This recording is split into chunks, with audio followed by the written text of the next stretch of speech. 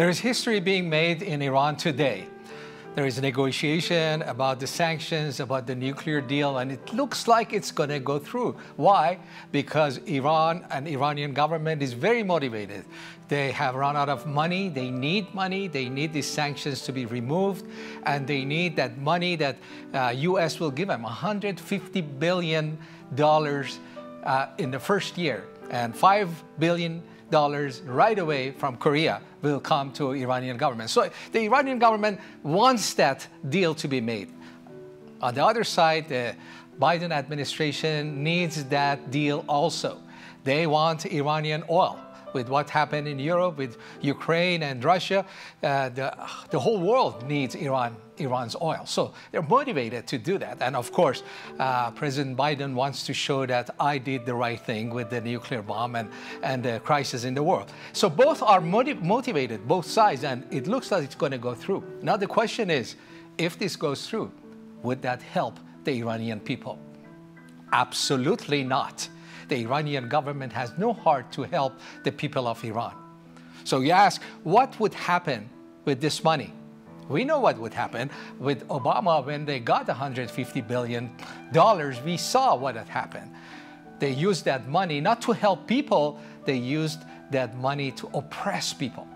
A large part of that money was stolen. So what I see is that if this money is given, first, a good portion of it will be stolen by those in power in Iran. It would go around the world, be hidden in banks.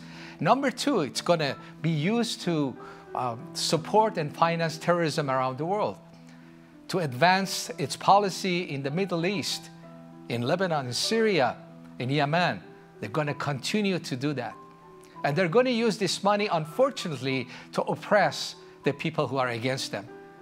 And the number one danger for the Iranian government is the growth of Christianity.